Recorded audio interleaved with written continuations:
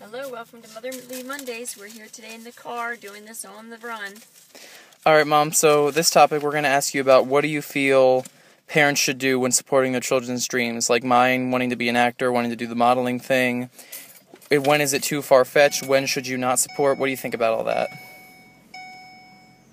Well, I think it's a parent's job to always support their child.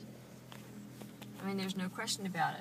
If they want to take ballet lessons, if they want to, learn how to play an instrument, if they want to learn how to cook, it doesn't matter what they want to learn how to do. You have to give them the opportunity.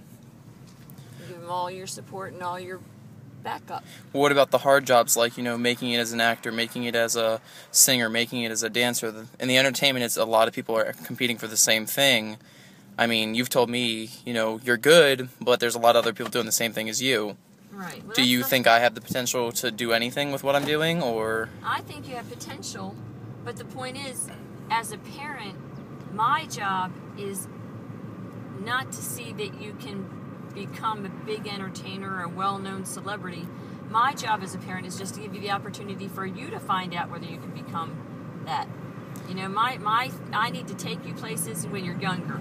I take you places. I wait for you. I encourage you. I help you get the right clothes for it.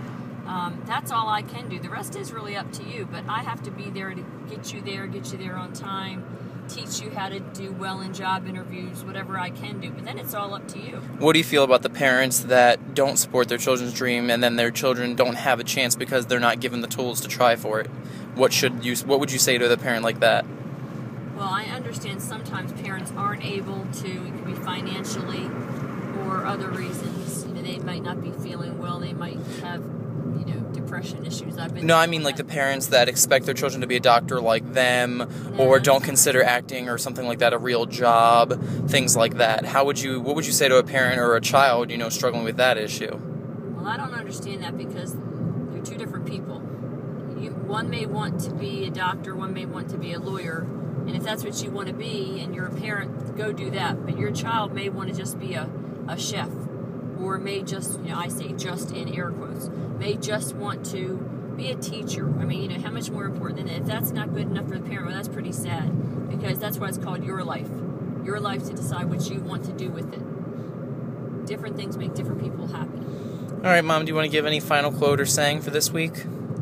Well, I don't know. I think I did actually have something that I thought maybe would be nice for you to think about this week, because I really do think about, I don't know any of you out there, but I do think about you, wonder how your days are going. Well, that one guy sent you a video response and you saw that. Yeah, that was really nice. I liked him. He was a very nice man, and gave me some good positive feedback. And but as far as the coming week, maybe I would like you to start thinking, because I know a lot of you are having trouble about being accepted for who you are, or being feeling comfortable with who you are.